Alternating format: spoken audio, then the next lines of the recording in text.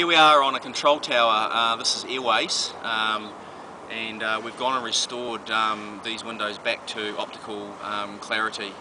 We're going to show you what it's like from the inside of the tower, so you can quite easily see the comparison between what we haven't restored and the operational side of the tower, which is out to the east, southeast and northeast. We maintain these about every 6 weeks, and we continue to apply nanotechnology shielding, which is a very high repellent product which we put on the glass to give these guys the best ability possible in all weather. The more inclement, the clearer it is. So we're just basically applying nano here, we're letting it set, and then we'll buff it off.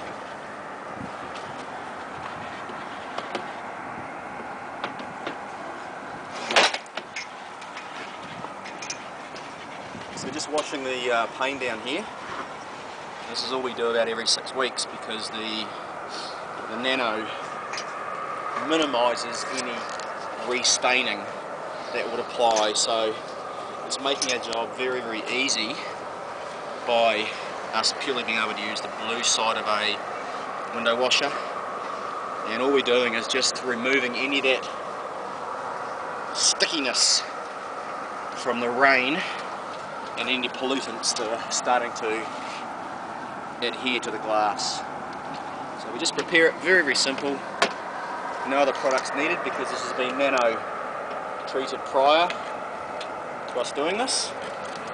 And you'll see we're just cleaning the glass off here, and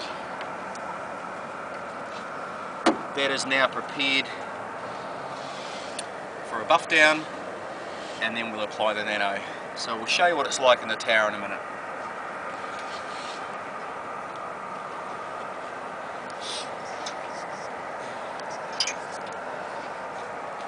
You've got a bit of an audience up there too, Matt, when you come up.